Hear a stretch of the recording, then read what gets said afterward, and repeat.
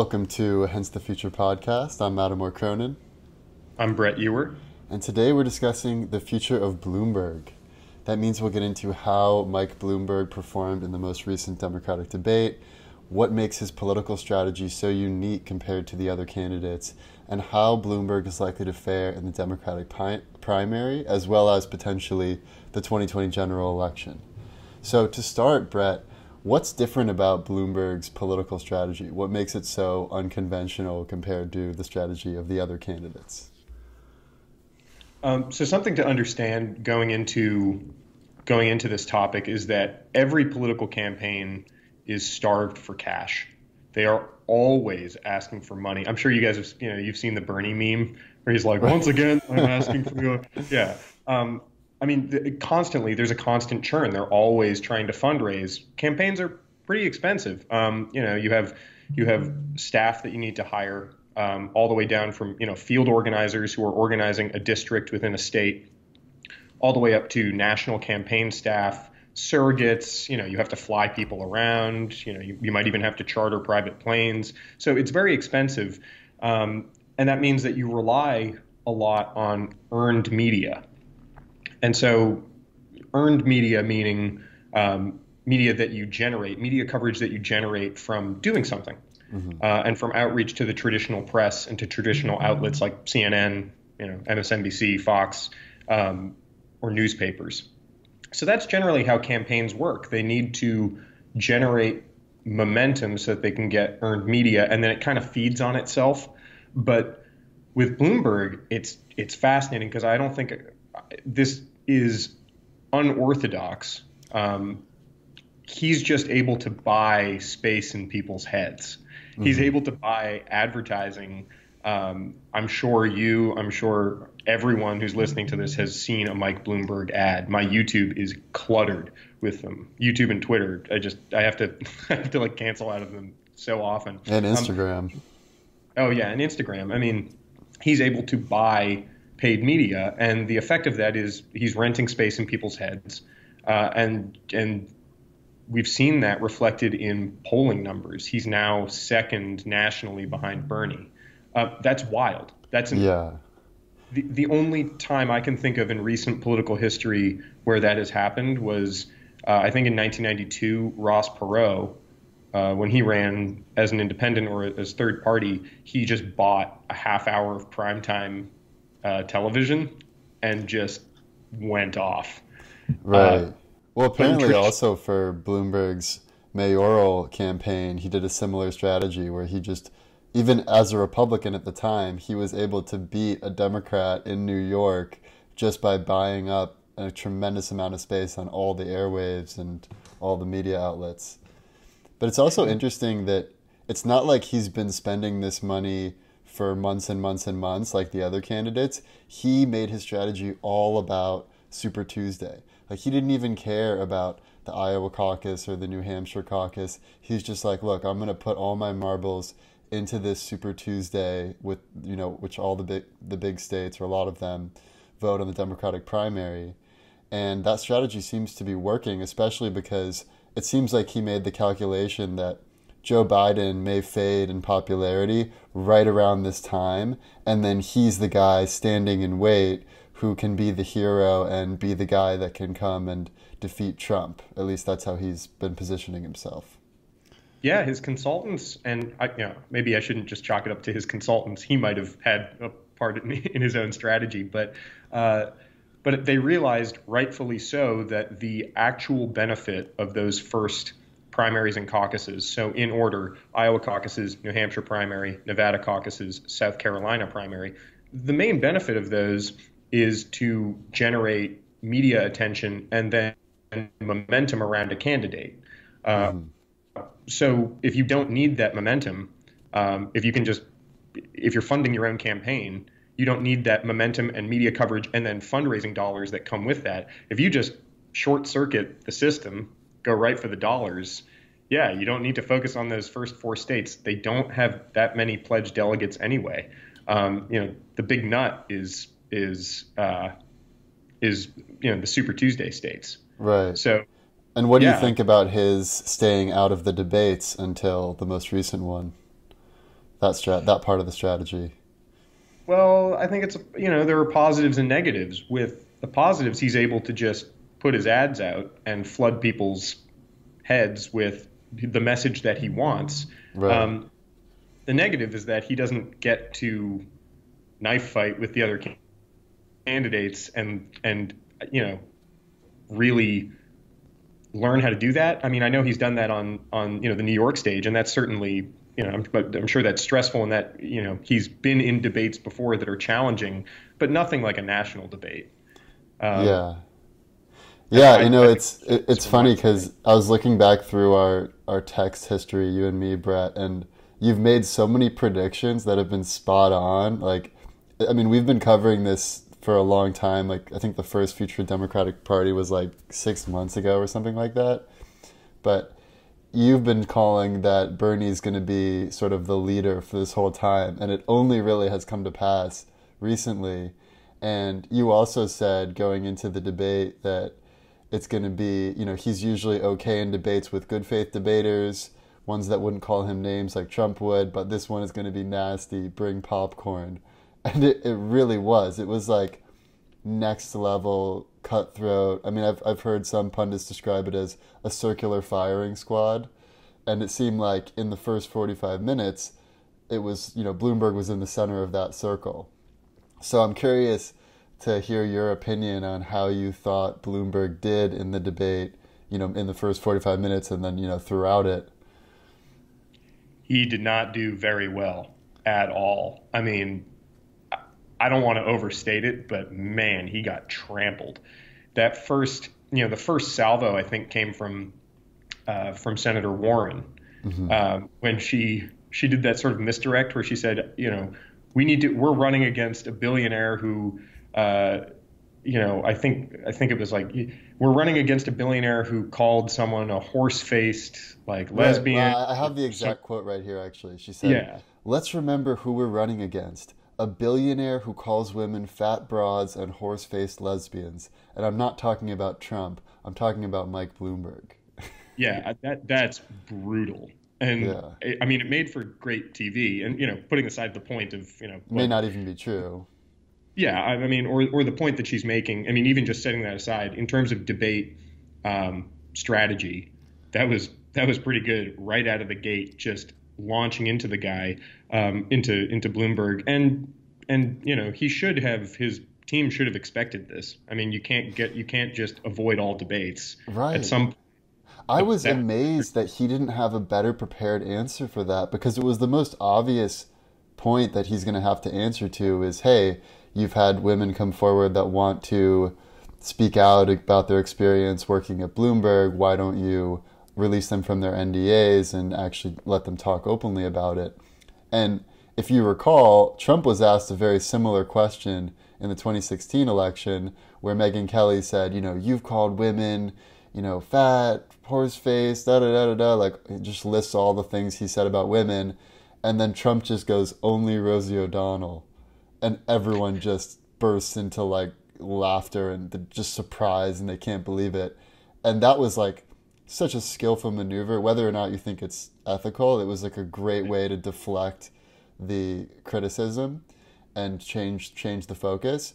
But with Bloomberg, rather than doing something like that and taking a page out of Trump's playbook and being unapologetically himself, which I think would have played much better, instead of that, he had kind of like a weak apology where he's like, yeah, well, people sign NDAs and it's up to them if they want to stay in them. And then Elizabeth Warren's like, okay, so if they don't want to stay in them, then will you let them speak out? And he's like, well, no, because they signed the document. And that's like such a weak response. Like, how could you not have come up with a better answer for that?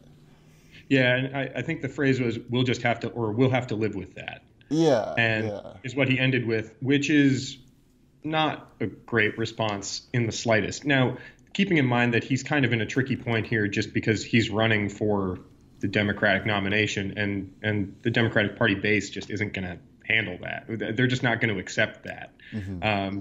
I don't think there is really any way out of that for him. It would take a lot of creative, like, public relations minds better than me. Well, I think the proper response, I think, would have been something like, look, I'm the only one who started a business.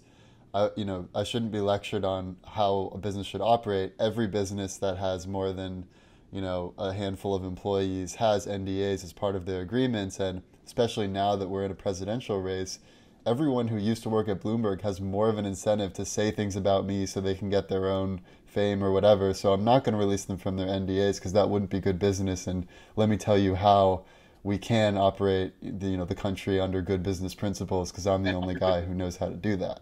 Like he should have said something Yeah, along those lines. I think if he made it more about his business and the operations, then Hmm. it would be less of a personal it would be less personal baggage. It would still be bad. It would Right. be you presided over an organization that facilitated, I think it's like 64 sexual harassment accusations, so that would not be great. Hmm. But it's hard, I think tying it to the business is a good tactic. I simply just don't see this is a situation where you can only just mitigate damage. You Right, know, right. I mean, it really, if he wanted to, he could have doubled down and then pivoted and said, "Yeah, it happened, and you know what? It's happened in all your campaigns too." He Right, could have, right. he could have called out. I believe Senator Sanders' campaign had an issue where some staff alleged sexual harassment. There's definitely been sexual harassment accusations leveled at Joe Biden's campaign, or I Hmm. believe at him. Um, or he could have levied it at any number of the candidates. He could have pivoted, but he did not handle it well at all. Yeah, I thought the other issue that he didn't handle well was the stop and frisk question, which is also something that was one of the most predictable questions that he was going to have to answer.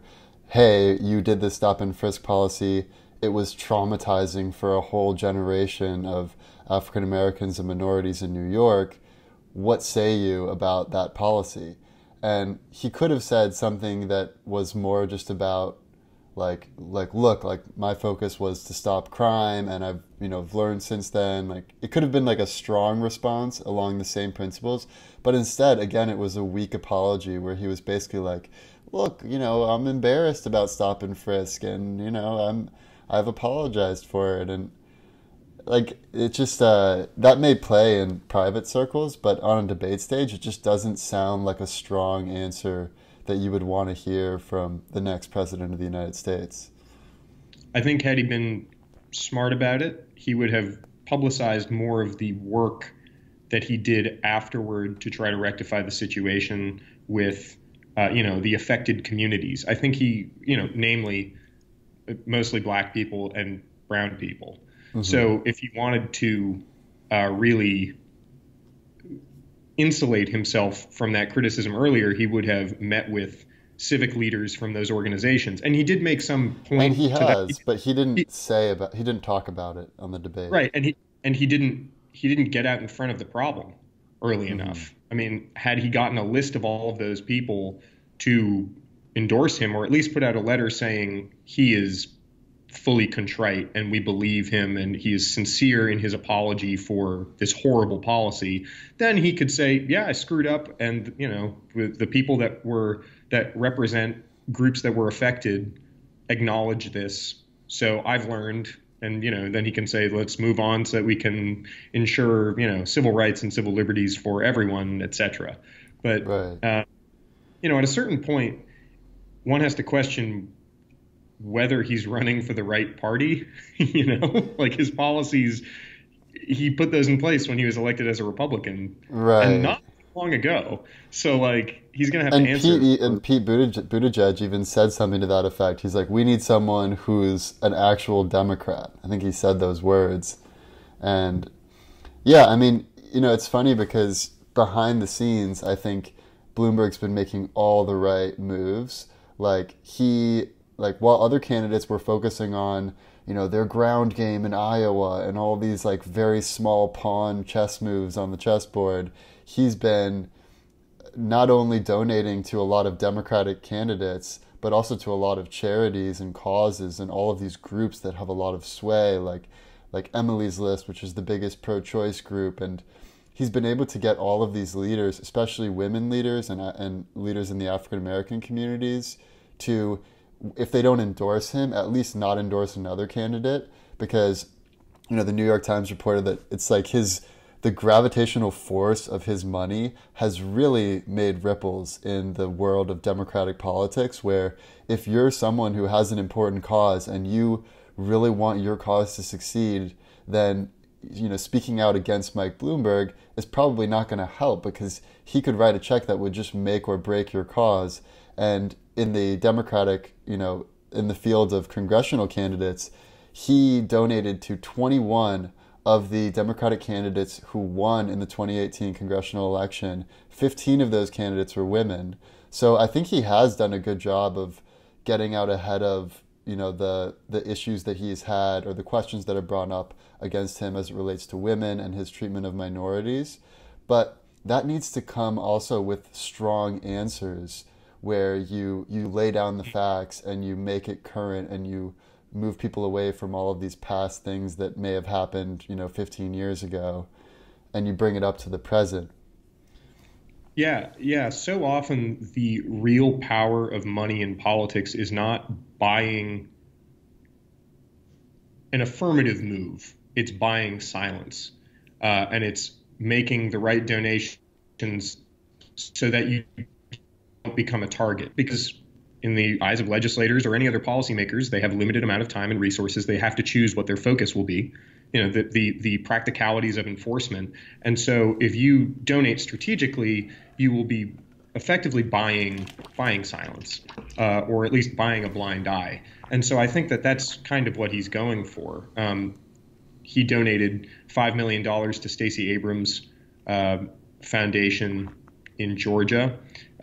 He also donated quite a bit of money to the Center for American Progress, CAP, right, which is a liberal think tank in D.C. And I believe, and don't quote me on this, I have to check, but CAP had included a pretty scathing report on stop and frisk and civil liberties infringements in New York City, presided over by Mike Bloomberg.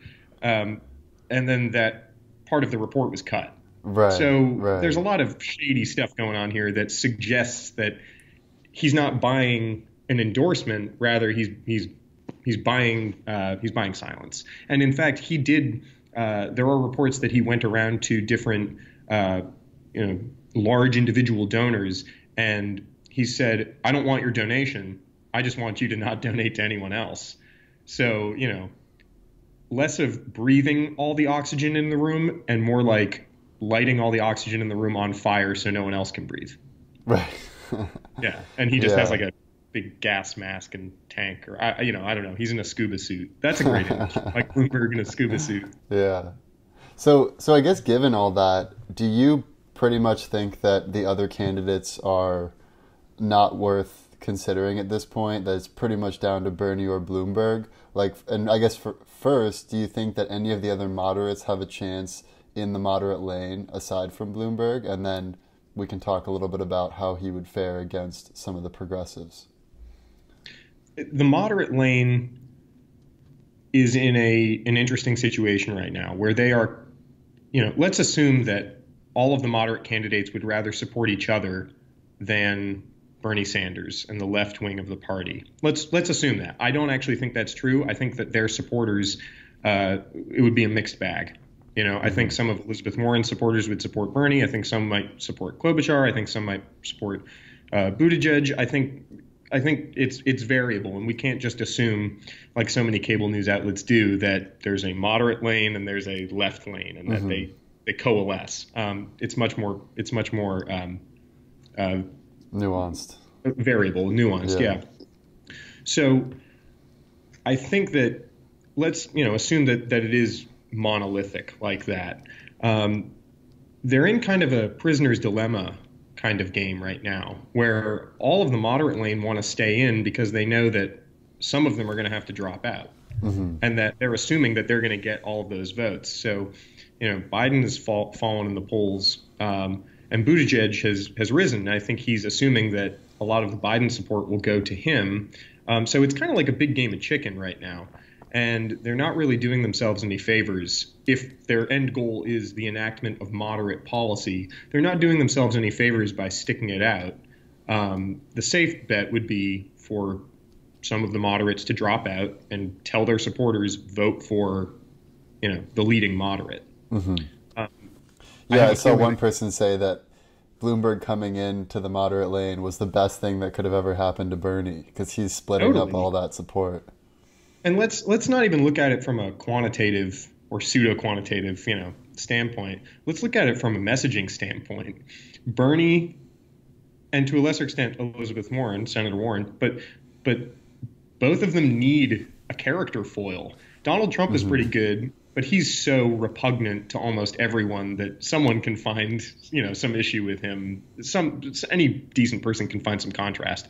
But with Mike Bloomberg, he comes in as a technocratic solver of issues who has $60 billion at his command. It just proves Senator Sanders and Senator Warren's point that a guy can just waltz into the Democratic race by virtue of just having a lot of money. I mean, it's such a powerful narrative move. If I were writing a TV show, I'd say, no, this isn't realistic. A billionaire just decides to run against the guy who's decrying billionaires. No. It's a little. Although I will say that I don't know if any billionaire could pull it off. Like, I think part of what makes his strategy so powerful is that he's so plugged into the flow of information. I mean, I was just talking to my buddy who works on Wall Street in New York, and he said that every person on Wall Street who works in investment banking or sales and trading pays $30,000 a year to Bloomberg to get real-time financial data. Every single person who works in that firm. Yep. And some of these biggest firms, they tried to live without Bloomberg's financial data for like 6 months, and it was a complete disaster. So in a very real sense, Bloomberg and his company control the flow of financial information, which is a very crucial part of the entire economy, which makes his influence just that much more powerful. And it's even more than that. Let's even just discount the fact that he has a media outlet that puts out media in for various niche issues. I know that in my industry, in influence, Bloomberg government is used widely by lobbying firms and PR firms, so that I don't know about that. Yeah, Bloomberg government. It's not like the Bloomberg terminal for finances, but it has directories and services. So I could look up. I don't want to make this an ad for Bloomberg government, but it's a great system. You can look up regulatory comments from agencies. You can look up state legislation. It's very comprehensive. So yeah, I think that underscores your point that he controls so much information. His resources are his unquantifiable resources extend beyond just his billions. So let's assume that the current polling is a good indicator for what's to come, and that it does come down to Bernie and Bloomberg as the two viable Democratic candidates. What do you see as the potential weakness for Bernie, strength for Bernie, and the weakness for Bloomberg and the strength for Bloomberg? Like, how do you think that will play out?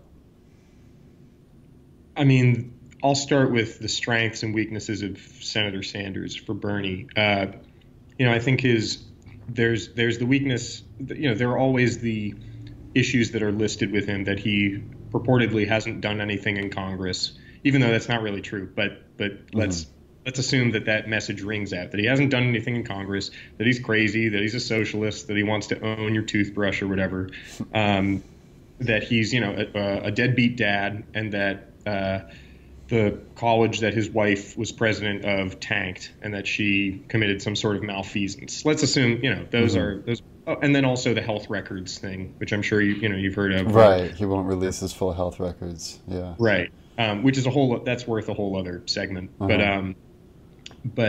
I think those could certainly play, or come to play, and then people might cite his past support for South American groups fighting against the Contras, right? In Nicaragua, you had the Sandinistas and the Contras. Some people will, they'll cling on to the, he's a socialist message and really go with it. Mm-hmm. That's a pretty, we can't discount those weaknesses. I think that there are rebuttals to them, but I'm not paid by the Sanders campaign. So I think in terms of strengths, his strength is his platform is composed of universalist policies.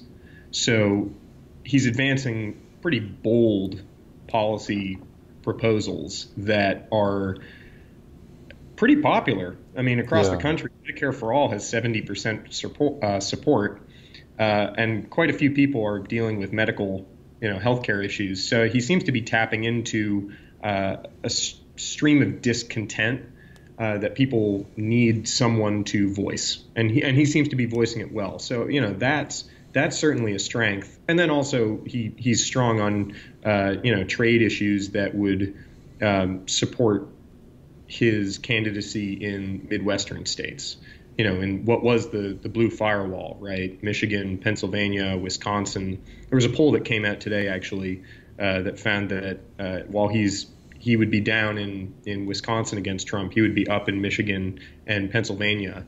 And if he had both of those, and then Nebraska's variable electoral college vote, that they would be tied, 269, 269, which is a whole other. That's fascinating. So those are his strengths, broad universalist policy, and the fact that we've talked about this before, that he's fairly authentic, and people like that, even if he's a curmudgeonly old grandpa that says the same old thing and yells at you. People like that. They like someone who's real. That's why they elected Donald Trump, who was a game show host that admitted to sexual assault. Right. Now for Bloomberg, sorry. I was going to say, and what about for Bloomberg? So let's hear it. Yeah, for Bloomberg, I think his strengths, or I'll go with his weaknesses first. His weaknesses are that he lacks any charisma. I mean, if you saw him up on the stage, he was answering questions like a businessman, not like a statesman or a politician. He does not have the gift of gab. He just doesn't seem to be good with rhetoric, just based off of what I've seen. He doesn't have that. He's not particularly inspiring or interesting. His story doesn't really seem to be interesting or relatable. Great. So he was a guy that got billions of dollars and became very powerful. Oh, that happens to how many people in this country? I mean, so he's not very relatable. He's going to have to answer at some point for the pictures that tie him to Ghislaine Maxwell and Jeffrey Epstein. Oh, right. Well, apparently no one can find Madame Maxwell. She's like dropped off the face of the earth. So we could do a whole episode on that whole mystery. But yeah, that is a concern. Stuff just continues to melt my brain. But he's going to have to answer for that. I think that his weaknesses are pretty manifest there, as well as his weaknesses on all of the things that we just mentioned. I mean, the NDAs, the sexual harassment, and also stop and frisk.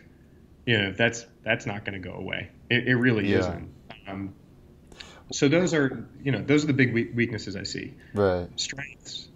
He has limitless resources, and I'm of the camp that says that the way to win an election is not just by trying to win the slim margin of voters who call themselves independents and swing between the two parties.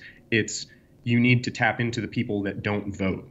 Right. That's a huge constituency. That's the largest constituency. It's people that don't vote, because more people vote for American Idol than the election when American Idol was super popular.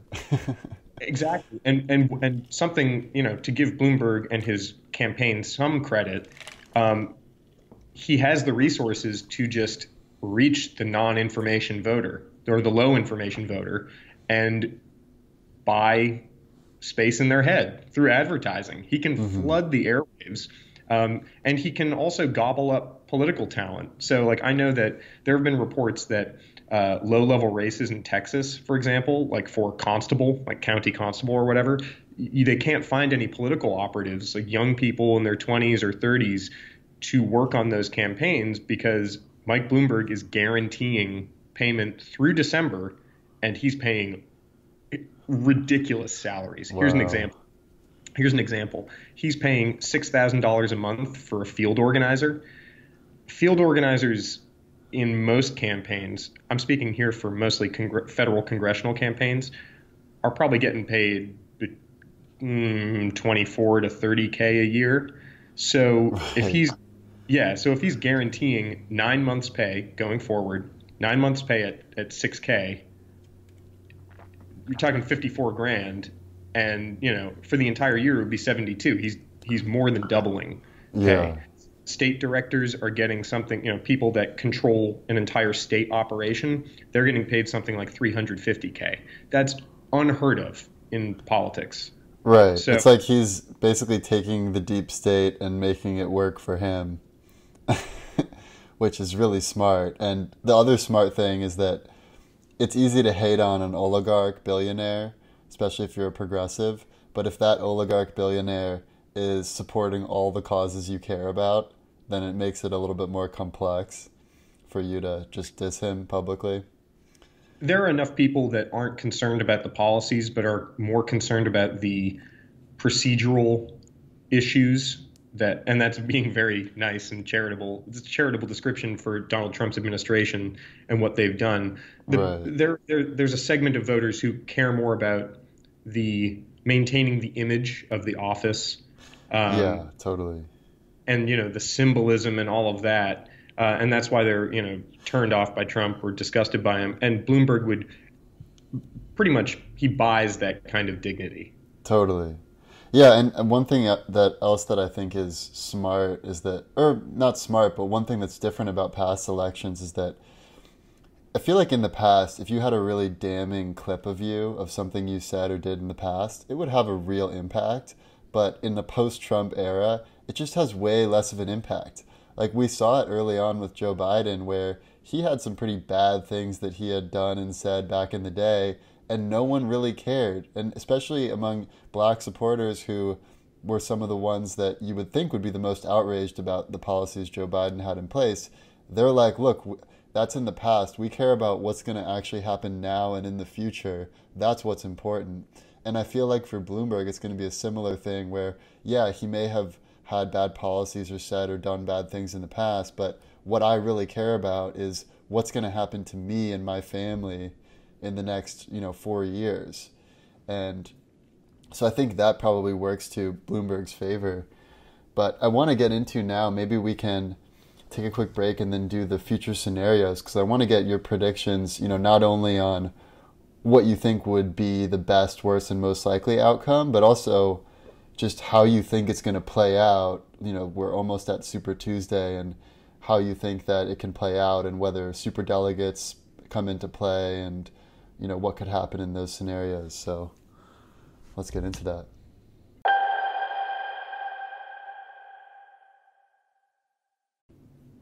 All right, Brett. So let's start with the worst case scenario. Worst case scenario. So from now until the election, what would be the worst sequence of events in your mind that would put America in the worst position? I always preface this by giving a disclaimer, which is that anything can happen. We are political years away from the actual general, and centuries away from from November. So anything can happen. I don't discount anything, but my worst is that part time fighting and jockeying for position, that there is no clear front runner, or there's no acknowledgement of a clear front runner. Someone gets to the convention with a plurality. They don't make a majority on the first vote of pledged delegates. The super delegates come in and weigh in favor of a candidate that is palatable to their tastes.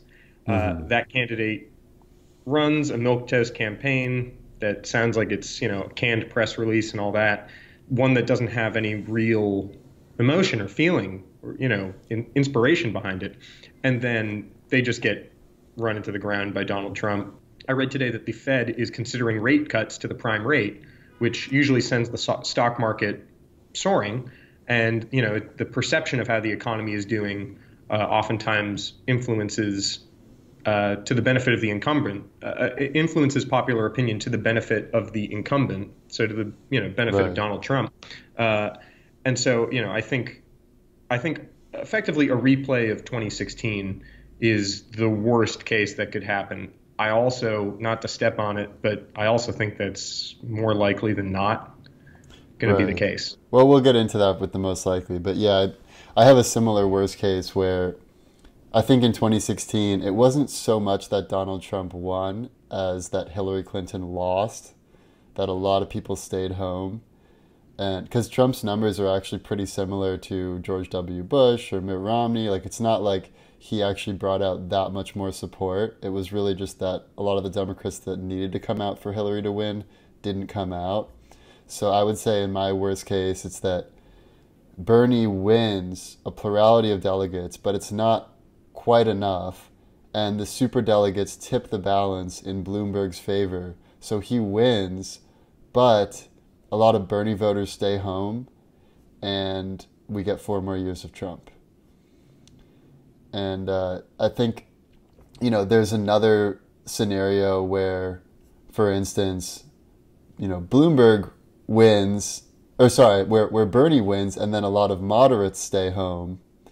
Or, maybe we don't get some of those moderate Republicans or independents or people that typically stay home to get fired up and come out because they believe that Bernie is a commie and the economy will tank under him. And I guess Sure. for myself, like, I really like Bernie's authenticity and I consider him an American hero.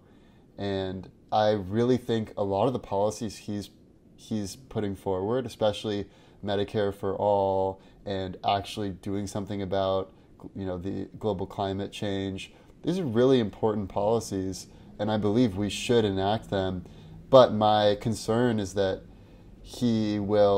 that just by the perceptions of him, it will result in us going into a recession or possibly even a depression. And it may end up being that in the long run, it ends up strengthening America and we have a difficult adjustment period, but then people are a lot happier when they have their own health care and they don't have to worry as much about going bankrupt. But my other big concern, I guess, with Bernie is the foreign policy issue. And because, he's pretty much wants to pull out of wars and he's pretty dovish in his policies. So I'm concerned that if we have someone like Bernie, it may create some vacuums on the world stage that may be filled by countries like China and Russia. And it's hard to foresee like all the future implications of that. But I guess like when I'm just thinking of like what's the worst thing that could happen, like to me the worst thing that can happen is the economy tanks, whether it's justified or not, because people are worried about the policies Bernie may implement. And the other worst case would be that something, we cede a lot of control on the world stage to countries like China and Russia because we have maybe too dovish policies. So Yeah, I could see that. The economy thing is almost a self-fulfilling prophecy, right, because right. it's like, oh, Bernie doesn't advocate for real socialism. He calls himself a democratic socialist, but in terms of actual parlance, he's a social democrat. He's not calling for ownership of all businesses by workers. But that's a problem that he has made himself with his own branding. Yeah. So yeah, I can understand that. He's not going to call for the confiscation or nationalization of huge industries other than the healthcare industry. That seems to be part of Right. Plus, most of, we're still dealing with a Republican-led Senate, so it's unlikely that a lot of these would be passed anyways. And it's sort of like how Trump came in and he had these really bold policies, but then we ended up only getting part of the way there. Like, it's not like we deported every illegal immigrant and Mexico paid for the wall, but we built some of the wall and we deported some immigrants. So with a similar thing, Bernie may result in progress that's made because he's willing to share his vision for what the country could be. Yeah, in order to get to some sort of middle ground where you can find consensus, you have to go to a negotiating table, a bargaining table, asking for more than you really want. And AOC said this, I think, this past week or a few days ago. She said she would be fine with something like a public option rather than Medicare for all. You can't say that out loud. I don't think she realized that. You can't say that part out loud. You have to think that. But I have no doubt that the American health insurance industry or the hospitals or pharma or whatever, any of the interested players who maintain or who benefit from the status quo, I have no doubt that they're going to fight tooth and nail if Medicare for all is actually pushed for.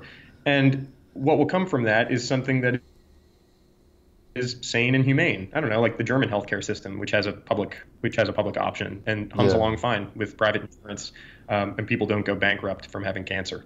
Right, totally. So. Yeah. All right, well, let's bring it to the best case scenario. Best case scenario. So what's your best case sequence of events from now until the 2020 election? Well, here's what I would hope is that after Super Tuesday, Bernie comes out as the clear front runner, even beyond his status now, and enough of the moderates drop out and enough of the vote shifts to Bernie's way that he gets just an outright majority, so that so that the superdelegates don't matter. They only matter after the first vote, the first round of voting at the DNC. If no one reaches the majority threshold, which is 1,990 delegates, then superdelegates come into play. I hope they don't come into play, because then that brings up nasty questions of party unity. Yeah. And then I hope from there they move on, because I do believe that both the moderate and the left wing of the Democratic Party despise President Trump. And I hope that everyone could unify and then move forward and campaign vigorously and go out and canvass and phone bank and do everything that's necessary. Who do you think would be the right VP candidate for Bernie? AOC? I mean, that's tough. I think it would all come down. No, it would not be AOC. I can guarantee you that. It's got to be someone probably from someone the more Midwest. moderate, maybe like Amy Klobuchar, for instance. Yeah, I think. In fact, I think she would probably not be a bad choice. It would most likely be a moderate woman from the Midwest. I've heard that someone like Senator Tammy Baldwin from Wisconsin would be a great choice. Wisconsin is in play right now. Trump is leading there, but that's a seat. Those are electoral votes that the Democrats need.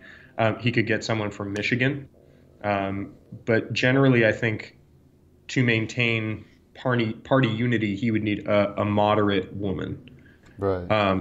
It could be someone like Stacey Abrams from Georgia. I mean, Georgia is certainly not in play, but I think enough people, across the Midwest would recognize that gesture.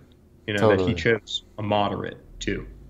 Yeah. And I think it would allay some fears about his health if he chose a moderate and a woman, because then both of those constituencies quite cynically could say, hey, listen, if Bernie dies, then we have the first woman president. Right.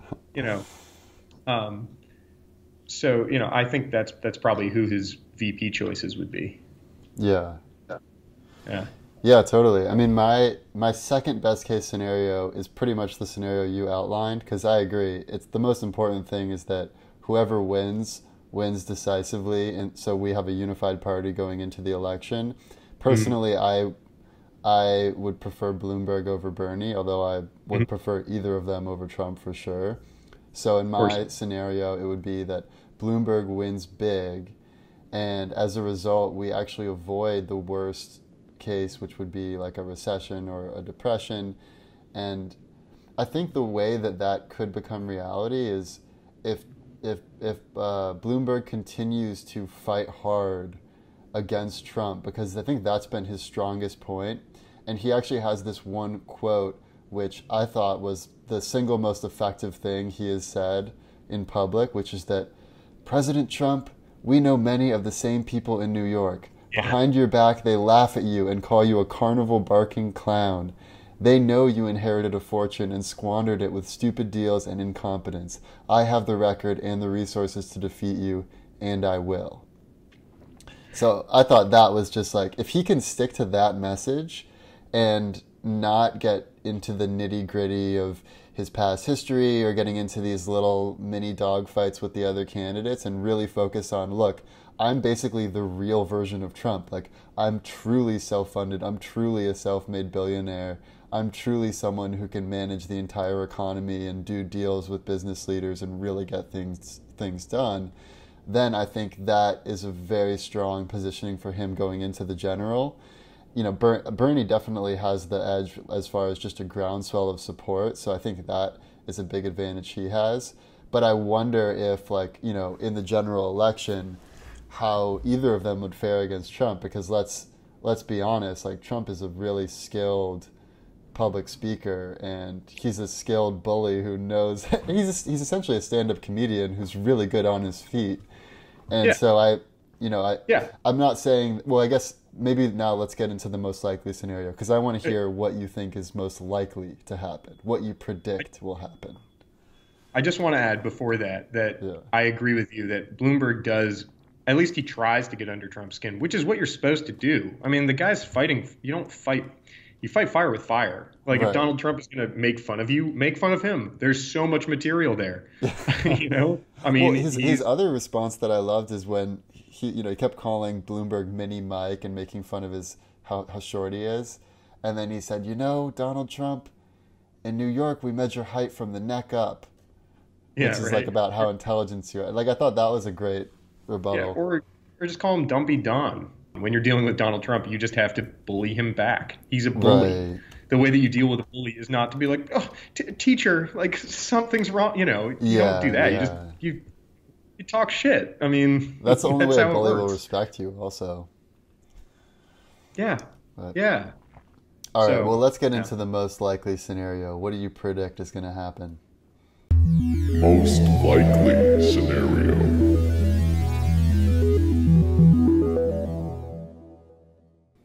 All right, so I know I kind of stepped on it earlier, but I think what's going to happen is that Bernie's going to maintain his front-runner status, and he's going to get a lot of pledged delegates. I expect above 1,000, probably around 1,500 or 1,600. That's not enough. That's not going to be enough to clinch the nomination. He'll probably end up getting something like 40% of the pledged delegates, which is big. But then I think enough of the moderates are going to stick around, and it's going to be a brokered convention. They are going to make deals and swap delegates, and the super delegates are going to come into play. We don't even know who they're really supporting. Right. A lot of times. So to be clear, super delegates include elected officials, so members of Congress who are part of the Democratic Party, Democratic governors. I think Democratic... All the living presidents, too.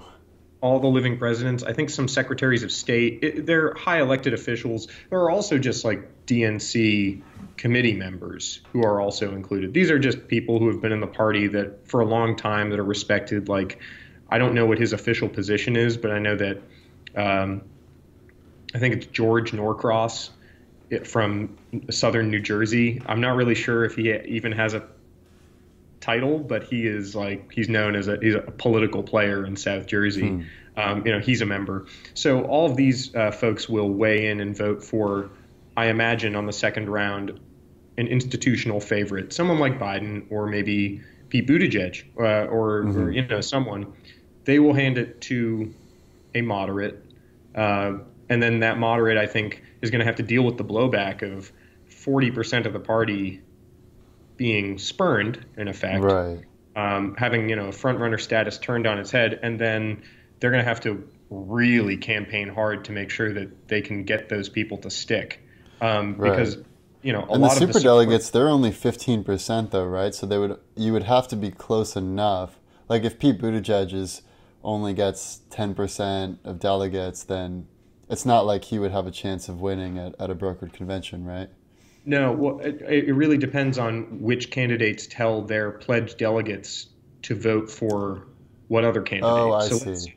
So let's say Pete Buttigieg gets 20% of the overall, let's say Bernie gets 40% of the overall pledged, Buttigieg gets 20, Biden gets, 15. Let's not make the math too complicated. But Klobuchar gets another 15 and Warren gets 10. Then,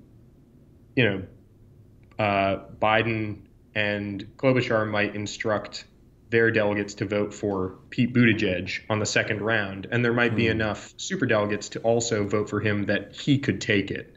Right. So there will be backroom deals to figure out whose delegates are voting for whom. But the concern with that is that you get all of these people that were brought into the party, either from the left or as independents. You have to keep them somehow engaged. If you're making the tent bigger and you're selecting someone from the very inside of the tent, then you need to keep those people on the fringes engaged so that they vote and so that they follow through and they canvass and they donate and do all of the activist things that you need done. That remains to be seen whether the party can do that. And then going into the election, I think the most likely outcome, frankly, is for Donald Trump to win again.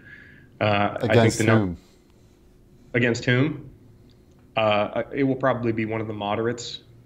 Oh, really? Democratic Party. Yeah. It could be Michael Bloomberg. I don't think that's likely. It would be he would probably get a bunch of superdelegate support, but having a late entrant who is a former Republican mayor, it doesn't seem likely. That's so interesting. I thought you were going to predict that it was going to be Bernie versus Trump and then Trump would win. But so of the moderates, you think it's more like, you think Buttigieg is the most likely of the moderates? Or Biden. Or Biden, huh? Interesting. A traditional politician will realize, listen, Bloomberg, you're not gonna win this right now. But if you support me and use your vast resources to support my campaign, I'll make you Secretary of State. You can run again. Have right. some actual national public experience, or make him VP, though I can't see him really taking that either. Yeah, I can't see that. Yeah. Wow, that's interesting. So I guess for me, I think that it is quite likely that Bernie continues to get a lot of delegates, especially going into Super Tuesday. I don't know if he'll win California. I could see California going to Bernie or Bloomberg potentially. But yeah, just to make it interesting, I'm going to predict that Bloomberg will win the nomination. And then my prediction of who will win the presidency is contingent on how the economy is doing. I think if the economy continues to do well and it's Bloomberg versus Trump, I think people will vote for Trump and Trump will win. If the economy starts to falter and it opens up some vulnerabilities where Bloomberg can say, look, you've been doing everything wrong. The economy's been falling. You've been lowering interest rates even before a recession. You've been increasing the deficit by billions of dollars a year.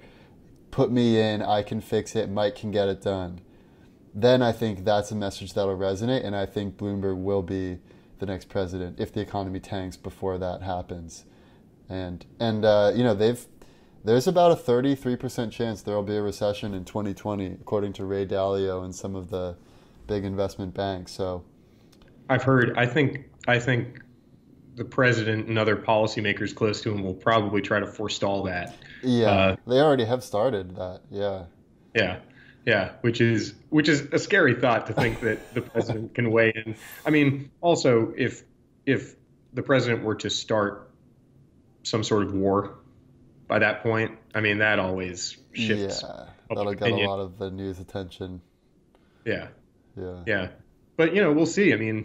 So far you've said that I've predicted everything correctly. I don't know. I know. Dude, you've been predicting better than me so far. I thought Biden was going to be doing better than he is now, but I hadn't really considered Bloomberg until recently. So that's like one of those curveballs that it's hard to predict.